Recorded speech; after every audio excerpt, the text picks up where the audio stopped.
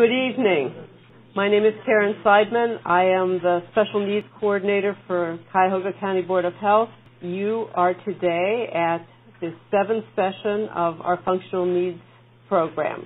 Today our topic is going to be about diabetes, and so the goal, as usual, is to plan and operate emergency shelters and points of dispensing, otherwise known as pods, in Northeast Ohio, responsive to the needs of all community members. I'm going to let MaryAnn, our presenter, tell you about what the objectives are, because I think that's in your presentation, MaryAnn. So let me introduce MaryAnn. This is MaryAnn Nicolay, and she is a registered dietetic technician, and she has worked with the Diabetes Partnership of Cleveland for over 20 years. She's responsible for developing and implementing diabetes education materials and activities in diverse and underserved communities. And some of the things that she has done include the African American Family Reunion Program, best practices in blood glucose monitoring for allied health professionals, and DIVA coaching sessions for women touched by diabetes. She is the lead staff member on a recently received health literacy grant, and some of the things that she's done is visited places for looking at best practices, facilitated focus groups and literature revisions, developed the diabetes survival skills presentations, and she has written the curriculum for, presented, and facilitates the Diabetes Ambassador Volunteer Program. So please welcome MaryAnn. And what we'd like to do, or what I would like to do, is before you can help people with diabetes, you have to have a little bit of an understanding about what it is. So we're going to talk about basic diabetes management tonight. And then we're going to take that basic diabetes management and apply it to emergency situations. And then we're also going to use some tools that we've developed to help you determine what kind of assistance somebody with diabetes might need in regard to medications and self-blood glucose monitoring. And that's what SBGM is, self-blood glucose monitoring. So that's kind of our goal for tonight. Have some of you worked with people with diabetes in emergency shelters or situations like that? Okay, so a couple of you have some experience. So I think I may look to you tonight to tell me kind of what happened, and then we'll see how did you do, what did you do, is there something that we could have done different, or what issues did you have surrounding that? I have never been in an emergency situation until Hurricane Sandy came through Cleveland. I guess that touched us a little bit last year, and I was without power for 7 days, and it was not pleasant. I didn't like one day of it, and aside from losing a lot of trees, big, beautiful old trees in my yard, it was just 7 days of unpleasantness. So I may relate some of that to kind of my experiences with emergency situations. But let's start at the beginning, the very beginning. As I go along, if you have questions, please go ahead and ask. If it's something that we're going to get to, I'll tell you just to hang on, we'll get to that. Otherwise, I'll make sure that we answer your questions at some point during the presentation. First order of business is to just kind of talk about what is diabetes. Diabetes is a chronic illness. That means once you have it, it's yours to keep. There's no cure for diabetes. It doesn't go away. Once you have it, it's yours to keep. Diabetes is an illness that affects the way your body uses the food that you eat for energy. Now, for people that have diabetes, either your body is not making any insulin, or the insulin that it does make is not being used the right way. Your body isn't making enough, or your body isn't using it the right way. So, either way, that's kind of what diabetes is. Diabetes is diagnosed through a blood test. That's the only way we know. And usually, people are tested for diabetes after the age of 45, unless you have symptoms, and then you might be tested a little bit more often. It's usually every year after the age of 45. These are some basic risk factors for developing diabetes. Type 1, these are more type 2 diabetes, actually. Being over the age of 45, having blood relatives with diabetes, being overweight, being a person of color, not exercising, being a little bit more sedentary, having high cholesterol or heart disease, having high blood pressure, having had diabetes while you were pregnant, and that's obviously for ladies, it's called gestational diabetes, and then having a baby that weighs over 9 pounds at birth. These are all risk factors for developing diabetes. These are some symptoms of diabetes. Now, these can be symptoms for type 1 or type 2 diabetes. Having an increased hunger, being very thirsty, and not the kind of thirst on a hot day, but a thirst that you just can't quench. You are drinking and drinking and drinking and drinking. Frequent urination, your blood sugar levels are rising high. Your body is trying to flush that high blood sugar out of your system through your urine. Being very tired. When blood sugar levels are high, it really can zap your energy. Slow healing wounds, that has to do with circulation. Changes in your vision. Tingling, numbness in your hands and feet. We tend to see that more in the feet and in the legs than in the hands. Unexplained weight loss. We tend to see unexplained weight loss more in type 1 diabetes than in type 2 diabetes. But these are all symptoms of type 1 and type 2 diabetes. Generally with type 1 diabetes, and we'll talk a little bit about what that is in a minute, generally with type 1 diabetes, you know something's wrong. Something is not right. The symptoms are very pronounced. A lot of times it's like a flu-type symptom or a flu-type feeling that just doesn't go away. With type 2 diabetes, these symptoms, if you have them, can be very subtle. You can easily attribute them to something else. If you're having changes in your vision, well, as we get older, our vision changes.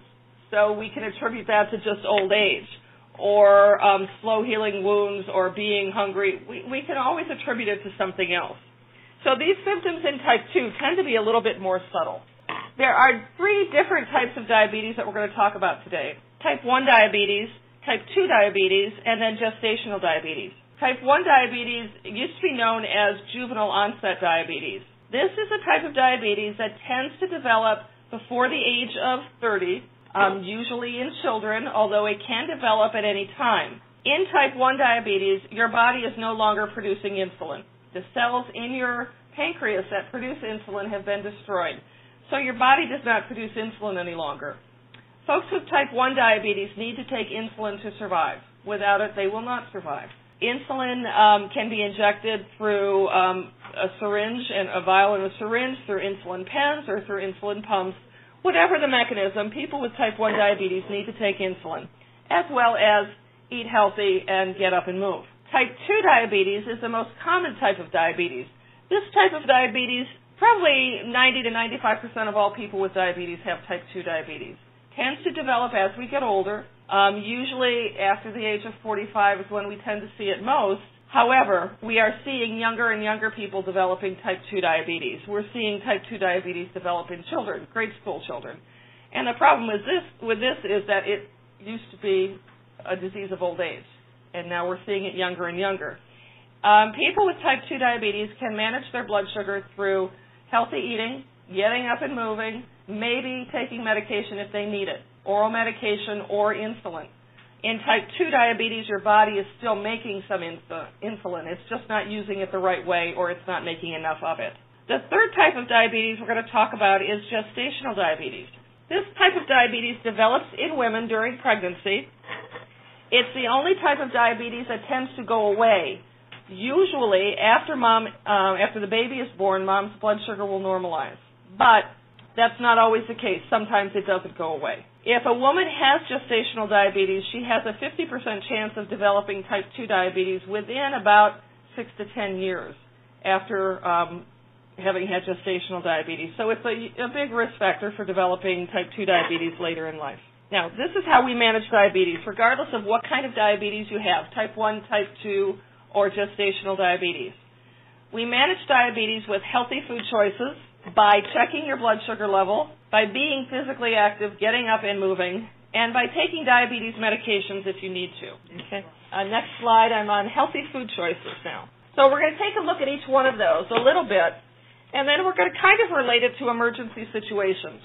Healthy food choices when it comes to managing diabetes, the thing to know is that there is no diabetic diet. How many of you were raised with like a 1,500, 1,800 calorie diabetic diet? Gone a long time ago. We don't do that anymore. There is no diabetic diet. A person with diabetes can eat anything I can eat, for the most part. 99% of all the foods out there. We can eat anything I can eat. We just need to look at it a little bit differently. Our general guidelines for nutrition in diabetes are to eat 3 meals a day, breakfast, lunch, dinner, to eat about the same time each day, and to eat about the same amount of food at each meal. So we're kind of setting ourselves up on a little bit of a schedule or a routine. We don't want to skip meals because we're trying to mimic what our pancreas would normally do. So skipping meals is going to make it hard for our pancreas to function the way we want it to. We want to watch the fat. People with diabetes are more likely to have heart disease, so it just makes sense that we follow a more low-fat diet. Anybody living in the United States is more likely to have heart disease, so it just makes sense that we follow a more low-fat diet. We want to watch the portion size. Again, 99% of the foods out there are going to fit into a meal plan that somebody with diabetes could follow or could eat, but we want to watch portion sizes. And we want to learn how to read and use food labels so that we can make some healthy food choices. How many of you read food labels and use them? All the time, sometime, a little bit of time? Okay, now, relating this to emergency situations. People with diabetes that are coming into emergency shelters or needing assistance with housing or whatever their emergency needs might be, this is where you're coming in.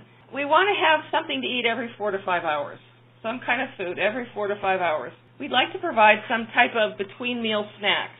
And again, these are not meals, they're just snacks. We want to make sure that we get carbohydrates at each meal. Carbohydrates are fruits, they're starches or grains or vegetables, they're milk, they're yogurt. These are all carbohydrate foods. Carbohydrates are the component of food that breaks down into energy or glucose. That's our body's source of energy. So we need to have about 50% of calories coming from carbohydrates. Now, we want them coming from good sources of carbohydrate. An apple is always going to be a better source of carbohydrate than a cookie, but both of them are sources of carbohydrates. So we want them to be coming from good, healthier choices. Serving sugar-free beverages or having sugar-free beverages available at the shelters or wherever you are is a good thing for people that are looking at watching their weight, but also watching their blood sugar levels. And then we want to serve the foods, or whatever foods that we're serving to people, we want to try to make them as heart healthy as we can. The question was, if you skip meals, that your liver is going to dump some stored glucose or glycogen into the system. What we want to make sure that we're doing is, or sometimes people think that if you skip a meal, because I haven't eaten anything, it won't affect my blood sugar, because food affects blood sugar. But you have to remember that that little mechanism within your body that helps to keep your blood sugar in good control is broken. That little switch is not working any longer. So we think, or it makes sense to us, that if we don't eat something, that our blood sugar won't be affected.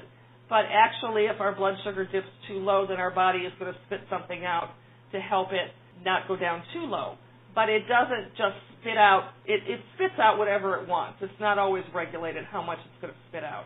So the blood sugar level could go up. It could go down also. It's just the nature of diabetes. That little mechanism to keep it within a normal level is not working any longer. And we're looking at some meal ideas.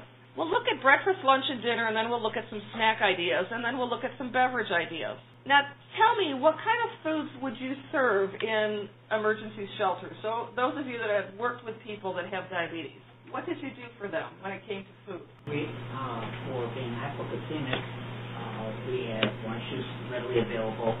We also had some sugar cubes available too. So you had sugar cubes and orange juice for people that had hypoglycemia or low blood sugar. Okay.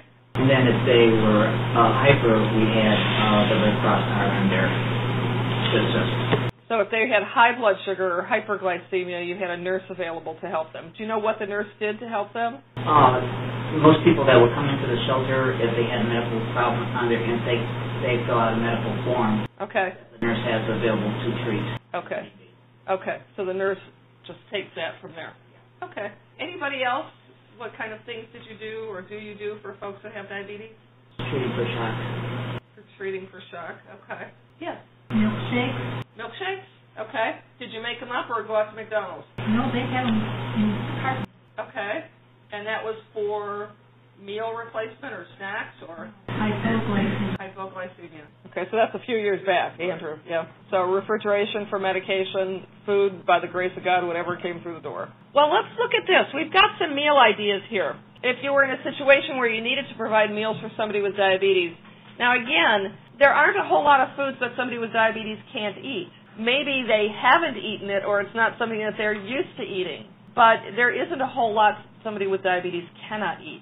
Any kind of cold cereal with milk would be fine. There are always some cereals that are going to be better choices, but when you're in a situation where it's an emergency and you're taking what you have, any kind of cereal works well. It's the amount more than anything else. Milk is going to be, a low-fat milk is going to be a better choice, but again, whatever comes through the door is going to be fine too. So cereal and milk would be fine for breakfast.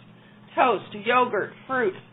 I have yogurt up there again, so it's really good, I guess. Bagels with cream cheese. Foods that you would have for breakfast. If you were going, you're getting your food from McDonald's, there are Egg McMuffins or oatmeal at McDonald's that could fit into a meal plan.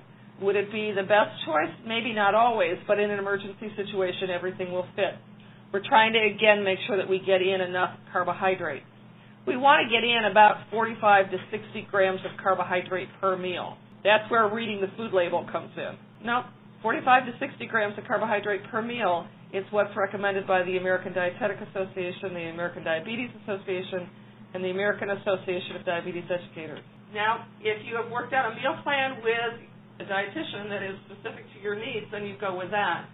But general guidelines for people with diabetes, according to those three governing agencies, is 45 to 60 grams of carbohydrate per meal. For men, it could go up as high as 70 grams of carbohydrate per meal, depending on your needs and your activity level. Snacks we want to keep under 20 grams of carbohydrate. I know that you don't believe me, and that's okay, but I'm going on American Association of Diabetes Educators, the American Diabetes Association, the American College of Endocrinology. So I'm going by evidence-based science. And these are general guidelines that will work well for people until they get in to see a dietitian. So keeping that in mind, when you're planning meals, if you're reading food labels, between 45 and 60 grams. Lunchtime, lunch meat sandwiches would be fine. A deli meat sandwich, if you were at Subway, a healthy Subway sandwich, small 6-inch sandwich would be fine. Soup, salad, fruit. A grilled chicken salad from McDonald's could work out fine also. Rolls and crackers, fruit. We're getting in some carbohydrates there. We're getting in some protein. We're getting in some fat, depending on where you're coming from with your meals. But we're getting in some good things. Something like this would be fine. Dinner time, baked chicken, mashed potatoes, green beans, roll with butter, fruit. Again, think about the My Plate, which is what we're using now to guide our choices at meals. If you think of a plate, half of the plate with vegetables, of the other half, you divide that in half. So a quarter of your plate would be starches, and a quarter of your plate would be protein. So if you set a dinner plate up like that, or a lunch plate up like that, you're providing people with what they need to take care of themselves. Snack times, usually between meal snacks are fine. Not everybody needs between meal snacks or eats between meal snacks. But if it's a snack for somebody with diabetes, we want to keep it, again, to about 20 grams of carbs or less. That can be accomplished through a piece of medium-sized fruit, about the size of a tennis ball. Any kind of fruit. Any kind of fruit is fine. The 100-calorie snack packs are fine. Graham crackers, peanut butter with crackers, yogurt, again, sandwiches, just a whole host of different ideas. Ice cream is fine. A dish of ice cream. Pudding is fine. It doesn't have to be sugar-free pudding. The pudding in a carton that you can get ready to use is fine. It's going to have the carb requirement that is okay. Cheese with fruit, pretzels, cottage cheese. These are all good snacks. Something easy to have, something that is wrapped perhaps might work easier. Are these any kind of snacks that you've had at shelters, or what have you had for people? The little square crackers? Yeah, okay. And that works fine. It's not the best choice, but in a situation like this, it can work just fine. It can fit in there just fine. What else have you had? We also had fruit available. Mm-hmm. Fresh fruit? Mm-hmm. We have that readily 24 hours Okay. a day. Yeah, fruit, bananas, oranges. It doesn't matter what. The Army meals to eat. Okay. And that's 2,000 calories and 1,500 carbs per package. And we were issuing them 3 per day per person. 1,500 carbs or 150? 1,500. 1,500 carbs Because per that's pack? what active duty fighting person. Yeah. Okay. My research is for soldiers in the field under extreme physical conditions. Yeah. Okay. What happened there is the people were eating 3 of them a day. Yeah. They had health problems to begin with. Yeah. Way overloaded. Yeah. Yeah. If it had that many carbs in it for somebody that was perhaps taking medication, you have to balance the medication with the carbs or meet them, and Yeah, that might be a little difficult to do. See, we're going to turn to beverages now. Beverage ideas for people with diabetes. Milk is fine. Lower fat milk is always going to be a better choice for really anybody over the age of 2. Any kind of sugar-free beverage is good, whether it's sugar-free soda or coffee, tea with sugar substitutes. Water is always your always best bet. Crystal Light or sugar-free type beverages. Fruit juice is okay in small amounts, but a serving of fruit juice is 4 ounces or a half a cup, and that is like a swallow for most of us. So if you're serving a glass of fruit juice and you have a glass like the size that you have your water in today, that's going to be a lot of carbs and a lot of calories, and it's not something that you want to be sipping on during the day. For instance, 4 ounces of juice can raise somebody's blood sugar 35 to 50 points. So if you had a glass like that, which is probably about 12 to 16 ounces, think how high that could raise somebody's blood sugar if they're sipping on that or drinking that as a beverage. So we kind of want to stay away from that as best possible. If you're serving or you're taking what you get or taking what is brought through your doors, water is always going to be the best choice in that case, because you don't want to do something that's going to really drastically raise somebody's blood sugar. So I would really be careful about that. Now, one of the other approaches to helping to manage blood sugar levels is physical activity. We know that getting up and moving is going to lower your blood sugar level. It also lowers your blood pressure, it lowers your cholesterol, it helps you sleep, it enhances your mood. It just does a host of wonderful things for us, but we just aren't really able, some of us just don't do it. And it's probably one of the more difficult things to do is to get up and move. But it has a very big impact on blood sugar levels. Physical activity in emergencies. Now, depending on the nature of the disaster that you're working with people, there might be a change in regular activity. Increase in activity could be due to repairing damage, or depending on the situation that people are in, if they're getting out and trying to remove the trees from their home, or trying to get the water out of their basement, or hauling waterlogged furniture out to the curb. That is an increased level of activity, and that can actually have an effect of lowering your blood sugar. If you're increasing your activity but not increasing your food, you could lower your blood sugar level, and that could lead to hypoglycemia or low blood sugar. On the same token, decreasing activity due to being away from your normal routine. You're not able to get up and move. You're not in your home. You're not able to be out trying to do things to get back into your routine can cause hyperglycemia or high blood sugar levels. Now, the other thing that we want to look at when people are in emergency situations regarding diabetes and exercise is that if your blood sugar levels are higher than 250 milligrams per deciliter, or higher than 250, activity can actually raise the blood sugar from there, even though we say that it has a lowering effect. At that point, there's going to be some other hormones and some other things that are going to kick in that can actually raise the blood sugar up. So if somebody's blood sugar is above 250, then we want to be careful with exercise because we don't want to do anything to raise it up any more than it is. That's why the next thing that we're going to talk about is so important, and that's checking blood sugar levels. Checking your blood sugar or your blood glucose, we use glucose and blood sugar interchangeably, but checking your blood sugar tells you what your blood sugar level is right now, and that allows somebody to make changes in how they're managing their diabetes. It allows them to know how stress might be affecting your blood sugar, how activity, how food, how medication might be affecting your blood sugar levels. So it's a very important tool to use and learn how to use and learn how to use well. I want to show you some pictures here on the next slide of blood glucose monitors and test strips so that you can see what blood glucose monitors look like for those of you that haven't come across them in the past. They come in all different shapes and sizes. They're about the size of a cell phone, sometimes a little bit smaller than that. Some of them fit very neatly into the palm of your hand. They come in different shapes and sizes and colors, but essentially they all do the same function of we insert a test strip into the machine that usually turns the machine on. We then apply a sample of blood to the end of the test strip, and within a few seconds, about 5 seconds or less usually, it gives us a number on the screen that tells us what our blood sugar level is right now. Now, down in the far corner by the dime, you're going to see pictures of different strips that go into the machines. And the strips are what you put the sample of blood on into the machine, and that gives you a reading of what your blood sugar level is. You'll notice that the strips come in all different shapes and sizes also, just like the meters.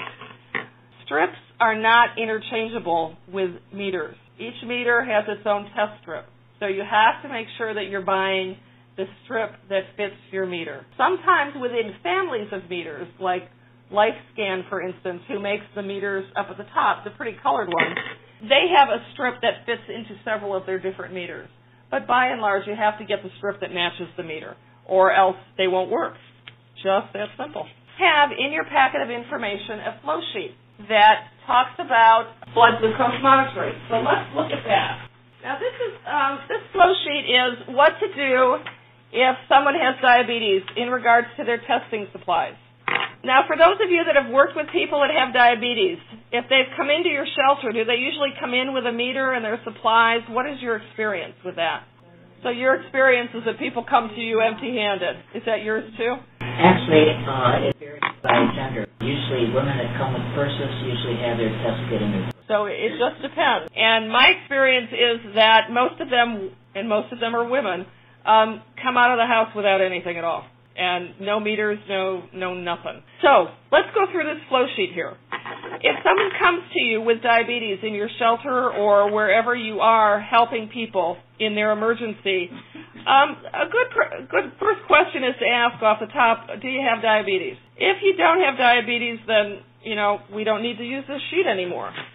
But if you have diabetes, then we want to ask people, are they testing their blood sugar? Not everybody tests their blood sugar. People with diabetes should be testing their blood sugar, but not everybody does test their blood sugar. So ask, are you testing your blood sugar? If they're not, okay. If they are, then do you have your meter with you and your supplies with you? If they don't have their supplies with you, then you need to assist them in obtaining those supplies. Now, many people are going to run out of the house, and I guess it depends on the nature of the emergency. If your house is on fire, then you're going to just take off. But if you don't have power because a tree fell on the power lines and you have to leave your house, doesn't mean that you're going to leave with your supplies. You may or may not have them. So if somebody is testing but didn't bring their supplies, then it's a good idea to assist them in obtaining some supplies, whether they can go back home and get them or whether you need to get them for that person from some other resource. It's a good idea to be testing during emergencies just for the reasons I said earlier, that blood sugars can go all over the place if activity levels change. If a person is under a lot of stress, blood sugars can go all over the place. They usually go up. So we want to be checking. If they have their meter with them, do you have the supplies that you need? If they do, you're home free. If they don't, then you need to assist them in obtaining those supplies. And the type of supplies that people need for testing their blood sugar is the meter, is the test strips that match their meter, a lancing device, which is kind of like a pen that you put the lancet in that pricks your finger to get the drop of blood. So you need to have those things. Soap and water is a good thing for people that are testing because you're puncturing the skin, so you want that to be clean. If a person can't get to soap and water, then alcohol is good. You don't have to use alcohol as long as you can get to soap and water and wash your hands well. You also want to have some type of a sharps container so that lancet that people use to prick their finger to get that drop of blood can be put safely into a container so that nobody else is pricked. You can use the red biohazard pack containers that you can get. A lot of them are a lot bigger. And I imagine you would have something like that at a emergency site? Yes or no? No. No? Okay. Then maybe you use a bleach bottle or a laundry detergent bottle or a heavy plastic bottle. The coffee comes in the heavy plastic bottles now, or a coffee can. Something like that that's heavy and has a lid on it.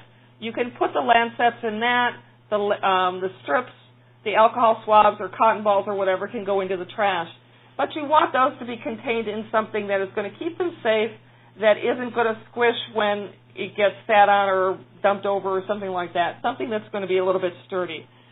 Those are some supplies that you need and you should have for people with diabetes when they're in the emergency shelters. Now, if somebody comes to you without testing supplies, do you have the ability to go and get them? Do you have funds to go and purchase them? How does that work for you? If you, going back to the units that you test the blood with, you've got 4 different ones up there. The person is using, we'll say type A at home. He comes into a shelter. You don't have type A, but you've got type B with the strips. Are you going to get the same reading as he would? Yeah. If you have strips and if you have the blood glucose testing supplies at the shelter and somebody comes in without them, yes, they can use those. That will be fine. That will, as long as you're using the equipment properly, it will give a good reading. It will give you the same reading as he would with his own. You're not going to get the same numbers, no, but it will give you a good reading. So you are comfortable in using that. If you are using that on multiple people, though, you have to be very careful about the lancet that you use in the lancing pen. Ideally, you should be using a single-use lancet that can only prick one person and then doesn't work anymore. If you use the traditional lancet that you insert, the kind that you would get with a kit that you purchase for your own use, for example, that little pricker can be used as many times as you want. So if you're in a situation where you have the equipment at a site and you have that type of a lancet, you're at risk for pricking somebody multiple times or pricking multiple people. So you really have got to be very, very careful with that. Are you talking of a situation where those supplies come with you to the emergency situation, or you just happen to have one? I mean, with the question that you asked. Has that been a situation you've been in before? I'm just curious. Okay.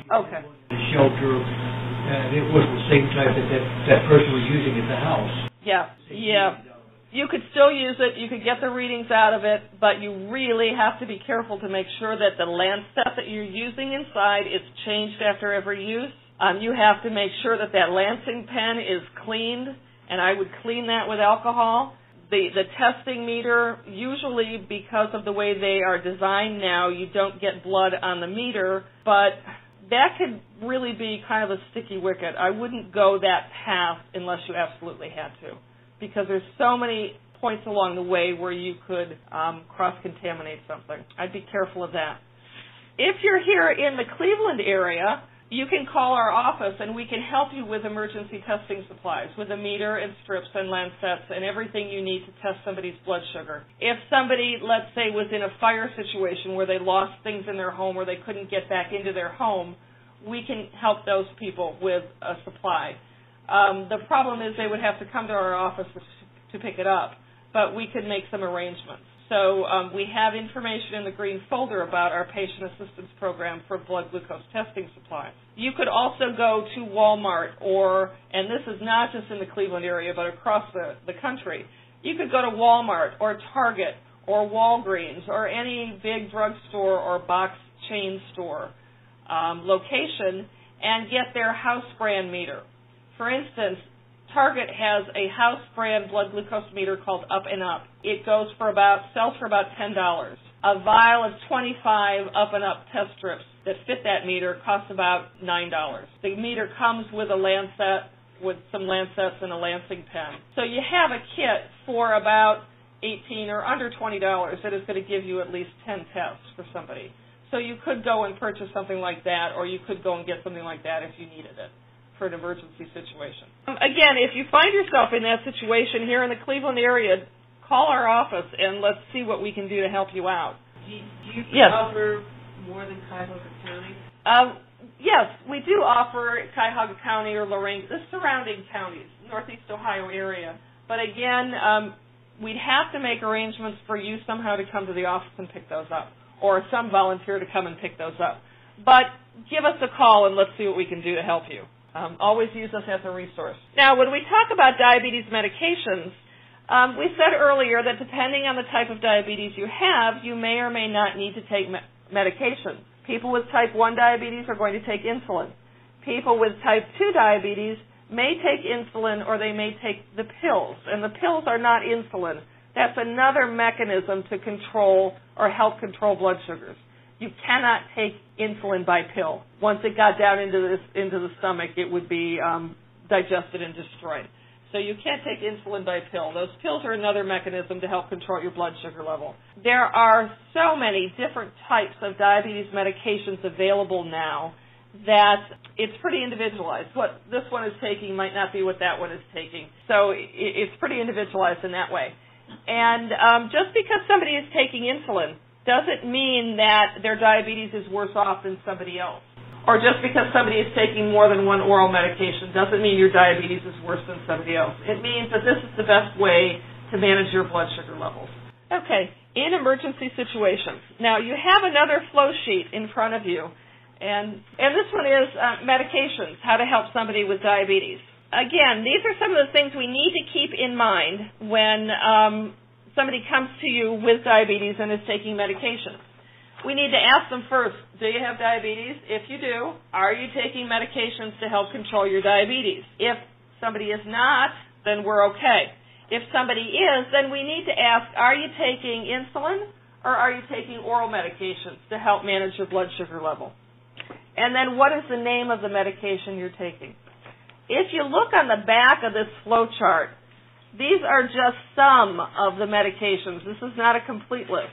These are some of the medications that people with diabetes may be taking. The pills are at the top and insulins are at the bottom. Don't assume that somebody knows the name of the medication. They may know that name. They may have it written down in their wallet. They probably don't. So don't assume. You need to make sure, especially if somebody comes to you without any medication and you need to help them get some new medication, you have to make sure that they know what kind of pills that they're taking, what the names are. If you look on the back, you can see that one medication, glimepiride, sounds a lot like glyburide. And if I said, are you taking glyburide or glimepiride? Or I might say glyburide, and you say, yeah, I'm taking that one because it sounds so much like glipizide. So we've got three medications that all do something a little different that all sound the same. Maybe somebody's taking metformin. Are you taking metformin? No, I'm taking glucophage. Well, metformin and glucophage are the same medication. One's a generic name and one's a brand name. So you need to know, and you need to find out what kind of medications that somebody's taking.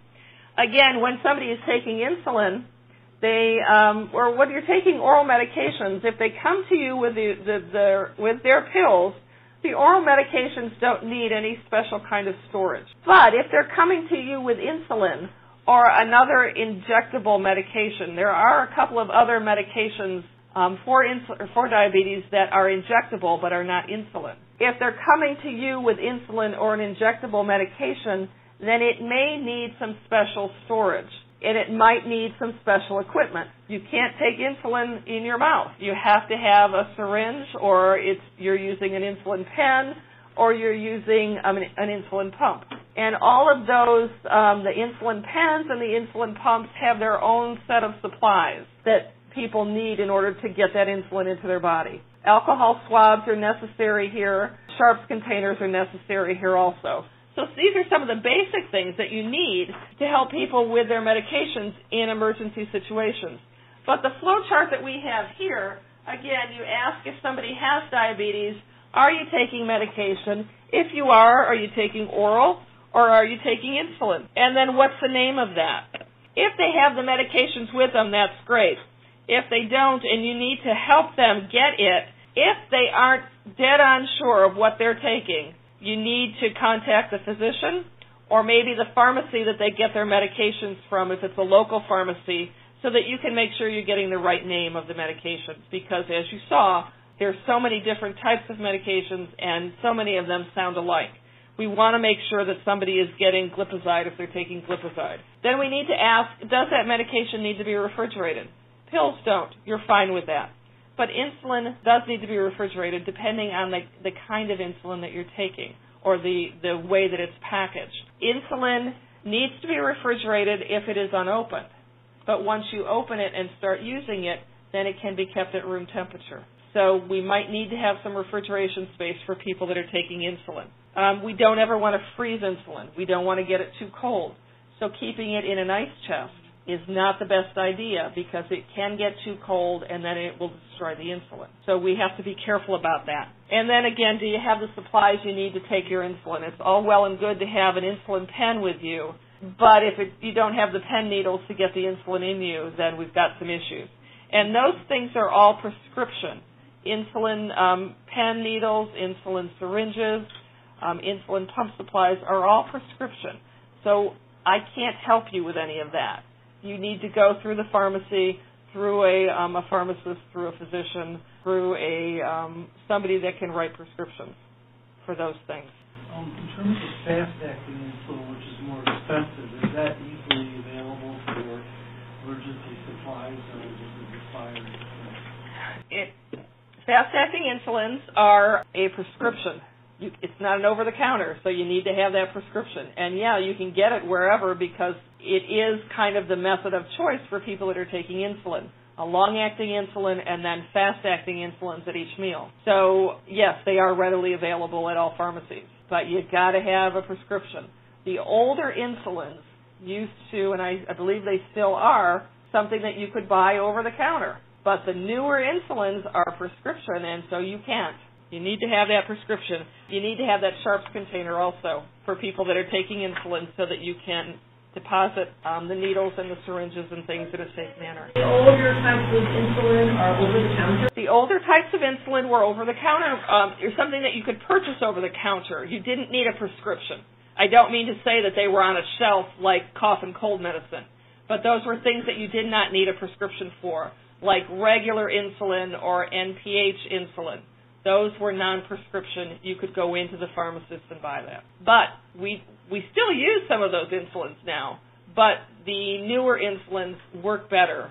So if somebody were to go and to use some of those older insulins, they work totally different. You wouldn't take them the same way you would take newer insulins. They have totally different action times, peak times, totally different. So it's a different ballgame there.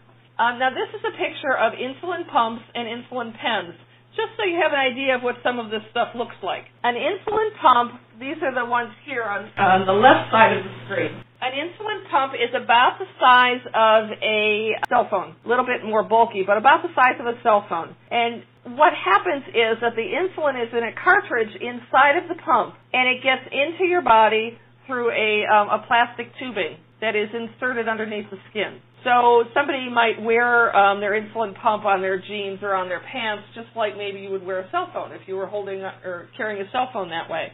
Or you could have it in your pocket with the tubing coming out. Insulin pumps are a really good way to manage your blood sugar level, but a lot of times people think that it's kind of the brains and does all the work and takes all the thinking away from you, and that's the furthest thing from the truth. You have to be very knowledgeable about diabetes and about how your body reacts to different things in order to use an insulin pump well, because you're actually pressing some buttons and putting in the right amount of insulin to match the food that you're eating or the exercise or activity level that you're taking out. So it's not something that does all the thinking for you. The insulin pens on the far side look like a fat fountain pen, and inside of that insulin pen is a cartridge of insulin. You put the cartridge in, you put a special pen needle at the top, you turn the bottom of the pen to the number of units of insulin you need, and you actually hear a clicking sound for every unit or half unit. And that makes this a very good mechanism of giving insulin to somebody who is visually impaired, because they can hear the clicks and draw up their own insulin that way. But you draw up the amount of insulin you need, and then you give yourself insulin. And you don't need the vial and the syringe. It's just another neat way of doing it. So these are kind of what they look like. Again, there's different products that have come out, so they change in their appearance a little bit, but generally this is what they look like. And these are just different ways of giving insulin to somebody with diabetes. The insulin pump is about $5,000–$6,000. They're not inexpensive at all. The syringes or the insulin pens are comparable in price to insulin syringes and a vial of insulin. But the pump, it's pretty expensive, and it has some of its own paraphernalia that goes along with it. But it does a great job at helping to manage blood sugar levels. Stress and diabetes is what we're going to look at now. Stress can make blood sugar levels go up. So if somebody is coming to you in an emergency situation and they have diabetes, it's not going to be uncommon for them to have elevated blood sugar levels. Now, you have to find out and make sure that they're taking their medication and they're eating properly, but being under that kind of stress can affect your blood sugar. It usually goes up high. Sometimes it goes low, but by and large, it's going to be elevated. Coping skills might not be what is needed for the situation, and that's certainly understandable.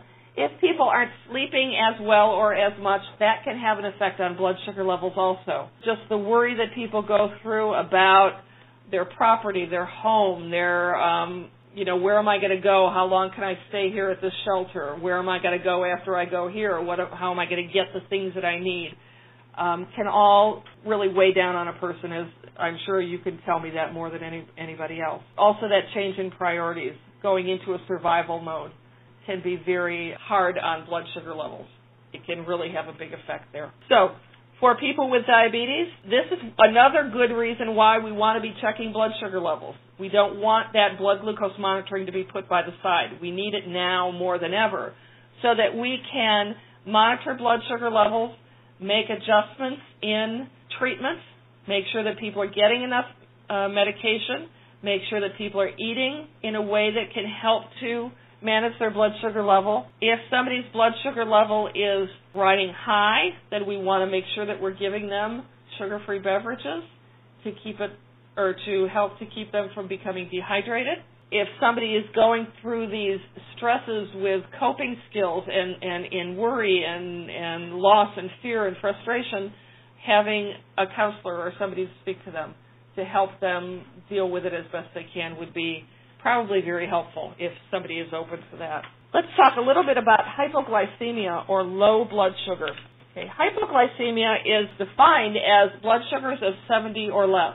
The general feelings that somebody has with low blood sugar is maybe feeling very weak or tired, not having a lot of energy, being very hungry. Your body is being starved for energy, a source of energy.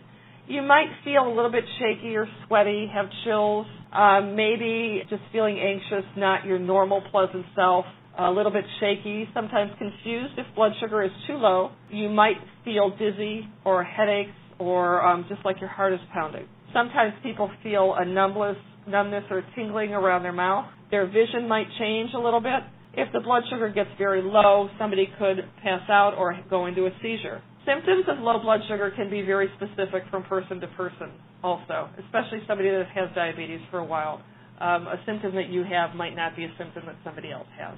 So, again, that's probably something good to ask when somebody comes into you. Do you have diabetes? Do you have issues with low blood sugar? Not everybody with diabetes is going to have problems with low blood sugar, but it's a good question to ask. And then if they do, well, what are your symptoms for low blood sugar? And kind of make note of that. People that are going to have trouble with low blood sugar are folks that are taking insulin. That's going to be a short-term complication of taking insulin is low blood sugars. Some of the oral medications, if they make your body produce more insulin, then you may have an issue with low blood sugar. So again, not everybody that comes to you with diabetes is going to have problems with low blood sugar. Other things that can affect low blood sugar or can cause low blood sugar is having had too much to drink or maybe having unplanned or increased physical activity. So if somebody is trying to clean their house out, trying to get the furniture out on the front lawn, trying to fix things, that unplanned activity could actually cause a low blood sugar reaction. Taking too much diabetes medication, insulin or pills, can also cause low blood sugar. That stress factor can cause low blood sugar. Now, how do we treat somebody with low blood sugar? We follow the rule of 15. 15 grams of a quick-acting carbohydrate, and we wait 15 minutes. Blood sugar should rise anywhere from 35 to 50 points, depending on that particular individual. But 15 grams of quick-acting carbohydrate, wait 15 minutes, test the blood sugar. If the blood sugar is still below 70, then we want to repeat that process. It's a good idea to test somebody's blood sugar if they're complaining of symptoms of low blood sugar so that you know what you're working with. Because symptoms of high blood sugar can also mimic symptoms of low blood sugar. When your blood sugar is high, you might not see quite as clearly. You might be anxious or surly or not feeling very good. You may be very hungry. You may have some of the same symptoms. So it's a good idea to test so you know what you're dealing with. But if you can't test, then err on the side of caution and treat it like it is a low blood sugar reaction. So you might be thinking, what is 15 grams of carbohydrate? What is all that about? A half a cup of juice is about 15 grams of carbohydrate. It can be any kind of juice, apple juice, orange juice, doesn't matter. You don't need to put sugar in juice. That's kind of an old wives' tale. There's enough carbohydrate in that half a cup of juice to raise up that blood sugar. You don't need to add anything else. Glucose tablets. Have any of you seen those before? It's like a big sweet tart. It dissolves very quickly in your mouth. Those have 3 to 4 grams of carbohydrate in each one. So 3 to 4 glucose tabs that you can get at any drugstore, any pharmacy. Jelly. A couple of teaspoons of jelly or jam. A tablespoon of honey. 6 to 8 lifesaver type candies. You got to chew them up though. You can't suck on them. You got to chew them up and get them down. Even taking a tablespoon of sugar and dissolving it into a little bit of water and drinking that down can be very effective in raising somebody's blood sugar level. A half a cup of regular soda pop will work also. Regular soda pop. Sugar-free pop is not going to help you. You want to get the sugar that comes, or the carbohydrates in it that comes from the sugar. So sugar-free pop will not help you here. A half a cup of regular pop. Sometimes people will eat chocolate, or you'll give somebody chocolate. If that's all you have, that's fine. But chocolate has fat in it, and it's got a little protein in it. So that rise in blood sugar isn't going to be as quick as you want it to be. Not nearly as quick as it would be with a half a cup of juice or the glucose tab. So chocolate isn't always the best, but if it's all you have, that's fine. Sometimes people will drink milk, and again, we've got the same situation. Milk has protein in it, and it may or may not have fat in it, but that's going to slow down the rise in blood sugar. If it's all you have, fine, but it's not the best if you have something like this. Even a tablespoon of honey. Anything that's sweet like that is fine. Now, what did you say that you had? You had sugar cubes? And what else did you have? You had juice? Okay. And you can buy packets of like an oral glucose. One tube of it has about 15 grams of carbohydrates. And you could squirt that in somebody's mouth. If they're having trouble swallowing, you could squirt it into somebody's mouth and massage their cheek, and that will help with the swallowing process. The tubes of frosting, again, that's kind of like the chocolate, because there's fat in there and maybe a little bit of protein. It could slow down the rise in blood sugar. If it's all you got, that's fine. But some of these others might be, like a liquid glucose or glucose tabs might be better. But again, if it's all you have, then go ahead and want to get it in. That's the whole point. Low blood sugar can drop quick. You need to treat it. It won't just kind of wait around for you to get around to treating it. You've got to treat it quick. So you want to get something in there. And again, watch the clock. If after 15 minutes, check again to see what blood sugar levels are. It should rise. If that person isn't going to have something to eat within a half hour, then you need to get them some food, some type of a snack like we talked about earlier. Any one of those snacks would be fine so that the blood sugar doesn't dip down again.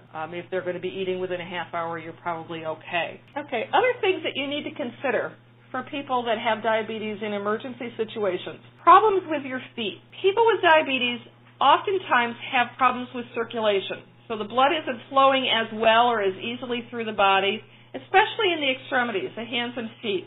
Tend to see it more in the feet and legs. So if the blood isn't circulating as well and you're not getting oxygen down to areas of your feet that might have a cut or a scrape or something, it's not going to heal as quickly. So think about the emergency situations that you're working with. If somebody's running from their home and has no shoes on their feet, you need to make sure that that's taken care of. Check people's feet. Make sure that there aren't any open cuts or wounds. An open cut or wound can get bad fast for somebody with diabetes. And once an infection gets in, it's going to be difficult to get rid of. Oftentimes for people with diabetes, if you have an infection from, let's say, you go out and you buy a new pair of shoes and you just can't wait to put them on, and you put them on and you go, and then you have a scrape on your heel, let's say. If that gets infected, it can take a lot longer to heal than somebody who doesn't have diabetes. And we don't want to get in that situation. We want to keep feet clean and dry. So that's something that we need to look out for. Look out for people that have other health conditions like heart disease or high blood pressure. Diabetes, heart disease, and high blood pressure tend to run in the same pack. If you have one, you're probably going to have one or both of the others. So people might be taking multiple types of medication, not just for diabetes, but for heart disease and for high blood pressure. or if they have trouble with feeling sensations in their feet, perhaps, neuropathy, then maybe they're taking medications for that. People with diabetes are more likely to develop depression at some point in their life with diabetes, so maybe there's antidepressants involved. There could be other types of medications involved, so we need to make sure that we look for that also. Vision is something that can affect people with diabetes. You might not be seeing quite as well, or the diabetes has affected your blood sugar, something called retinopathy, among other things. So that's something to look at too. Maybe people aren't moving as well. They need to have clear paths. Maybe they aren't traveling at night because they don't feel comfortable driving when the sun goes down. So there's some things to look at. People with diabetes, although we don't see it as often, but it is something that we need to look out for, people using prosthetics or people on dialysis. These are long-term complications for some people with diabetes. So we need to make sure that we're looking out to see if somebody has any type of prosthetic device or if somebody is on dialysis. You had some stories about what happened with you and people in your building on, well, not dialysis, but on oxygen. So those are all some things that we have to look out for people with diabetes. And I think if you look on the Cuyahoga County Board of Public Health website, I do remember seeing a PowerPoint for people in emergency situations who have prosthetic devices or are on dialysis. So I know that there are some recommendations out there that go much further beyond what I've talked about. When to call for help for people with diabetes. When to refer people to a hospital, a clinic, or an ER. If they have low blood sugar or hypoglycemia that is not responding to treatment, call ER, call EMS. Just do it. If people have blood glucose readings that are consistently higher than normal, and a normal blood sugar for people that do not have diabetes is anything, a fasting blood sugar of 99 or less. For people that have diabetes, we have different guidelines that we follow depending on when a person has eaten and when we're testing their blood sugar. But if somebody has a blood sugar of over 180, generally speaking, after 2 hours after they've eaten, we need to start watching for that. So if people's blood sugars are running 250s or above for a couple of consecutive readings, then we might need to be looking at getting additional care for that person. If somebody has blood sugars of 250 or greater and they're experiencing some other symptoms like vomiting or trouble breathing, rapid breathing, a fruity smell to their breath, belly aches, it's time to call. There are other things that might be going on. So it's time to call EMS and get them into a situation where they can be taken care of. Now, some of the nitty-gritty of disaster situations. Now, I know with Hurricane Sandy last year, I'll tell you what I did last year. I facilitate several empowerment groups or support groups for people with diabetes across the city. No, it was in September. For all of my different empowerment groups, our topic was being prepared. We were being prepared for sick days because we know when the weather changes and the winter comes, you're going to catch a cold, you might get the flu, you get sniffles, sore throats. So we talked about being prepared, having everything that you needed in one place to take care of yourself. We talked about being prepared for low blood sugar reactions so that when you go out to a meeting like this, do you have your meter with you? Do you have a source of food with you? Do you have glucose tabs or something to help you with a low blood sugar reaction? And then we talked about being prepared for exercise and activity when you've got 2 feet of snow outside or it's just too cold and you don't feel like going to the rec center. How do you keep up with your activity? So we talked about this in all of our groups. And at the end of the groups, when the ladies or when folks did the evaluations, they said, I said, well, what are you going to change here? Based on what you learned, is there anything you're going to do? Well, we're going to put together these sick day boxes, MaryAnn, because I had one there and I showed them all the things you need to take care of yourself if you get sick. Different types of food, having your medication, having extra testing supplies, having the names of your doctors at hand with the phone numbers, having the name of your pharmacy with the phone number at hand, so that if somebody else has to come in and take care of you, all of this is in one place. Okay, they were going to go home and do this. October meeting came and I said, how many of you made your sick boxes? Because that's what several of you said you were going to do. How many of you did that? And there was a spattering of hands at each meeting, maybe 2 or 3. I'm like, okay, keep this in mind because things happen. It doesn't always happen to the next person. And then comes the end of October when Sandy comes around. I was without power for 7 days. I was the last house in Fairview Park to be turned on. The ladies came, my one group of, which is just ladies, our divas, came together, and I said, anybody without power? Oh, yeah, a day here, 2 days there. I got you all beat. 7 days of no power. And I said, but I got a call from one of you, and she wasn't there that day, but she gave me permission to talk. She lived in Rocky River and was without power for 5 days. She was in a situation where she knew she was going to be losing her job. So while she had health insurance, she was stockpiling her insulin. And she had a huge supply of insulin in her refrigerator. And the storm came, and the power went dead, and she had no power for 5 days. And all of this insulin in her refrigerator, she was panicked. What am I going to do? She was going to put it on ice. Well, she called us. What do I do? So we were able to talk her through it. No, do not put it on ice, because if you put it on ice, it's going to freeze, and then you're going to lose it all. Do you have a thermometer in your refrigerator? No, my refrigerator has an electronic thermometer, but your refrigerator's not working, isn't it? Is it? She said, no. I say, we don't know what the temperature of your refrigerator is. So she went out and got a thermometer and put it in the refrigerator. We said, just keep it in there, don't open the refrigerator. She put the thermometer in there and was able to watch the temperature on that. And when it dropped to a level that was no longer a good place to keep her insulin, put the thermometer in the freezer, because the freezer stays colder longer than the refrigerator. So that was at the right temperature. She moved her insulin into the freezer where it didn't freeze. And then when that dropped, she got it over to a neighbor's house who had their power on. So we were able to maneuver her that way. But again, it goes back to not being prepared. How many of you have a thermometer in your refrigerator that isn't the electronic kind? From a food safety standpoint, that would have been helpful too. For someone else, we were able to get their insulin out into their garage. They had an attached garage that stayed a little bit, didn't get as cold, so we could move things outside. But again, it's about thinking ahead, because things do happen. So that's how we were able to kind of talk somebody through it. But when you're working with folks that have diabetes, keep in mind that they need to be able to store their medication. If they're taking insulin, they need to be able to store that medication someplace.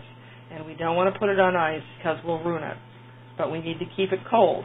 The temperature that you need to keep it between is listed on the packages that the insulin comes in or the insulin pen comes in. So it's right there. We need to be able to keep that in the right temperature zone. So transferring it from cold place to cold place. You don't put it on the ice, but put it up above so that there's something between it so that it doesn't freeze. That would be, and then you have that thermometer inside and you keep checking the temperatures. I think it's between 36 and 46 degrees is where you want to keep it. Any higher or any lower, and you could destroy the insulin.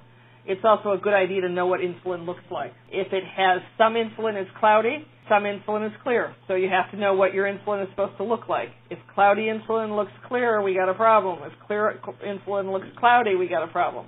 If there's any crystals or any clumping, it needs to get tossed out. It can't be used effectively any longer. But you did the right thing. I would have suggested putting ice down and then a container over it to keep the cool, and then the packages around it like you did. Continuous blood glucose monitoring is a device that a person can wear or that can use that checks their blood sugar levels many, many times during the course of the day. It's available. We don't see a whole lot of it. It's not absolutely necessary.